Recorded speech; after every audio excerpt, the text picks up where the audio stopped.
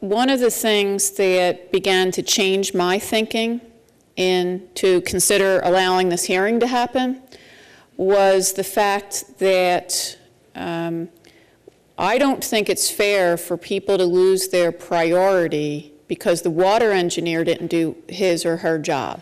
That is just wrong. On the other hand, if the application's been pending for 20 years, it doesn't seem fair to not let people currently affected voice their concerns. So the idea of making sure people don't lose their priority, but letting whoever wishes to comment, seemed to me to be an approach at least worth considering.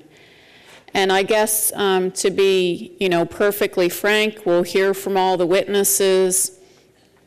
If we can't consider this matter and, thoroughly in 3.5 hours and have people feel comfortable, I would suggest another alternative would be to ask the Legislative Commission to form a subcommittee, have hearings, put a fair group together, hear it for, a couple weeks, and if there's consensus reached, then request that the governor call a 1-hour special session.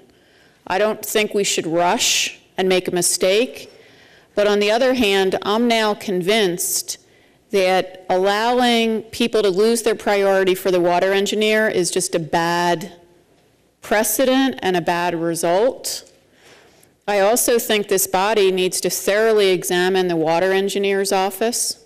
We talked yesterday about increasing the fees charged by the water engineer, and that kind of went by the wayside because of concerns with setting fees.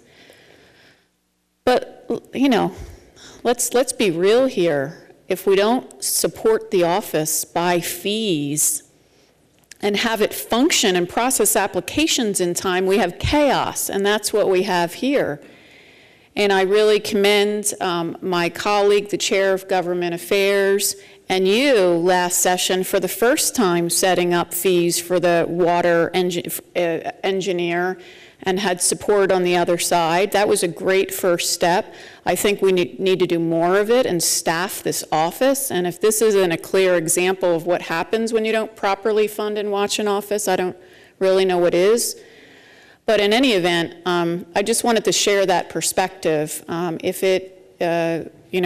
don't know how much time we're going to have between bills, but I think this conversation is great.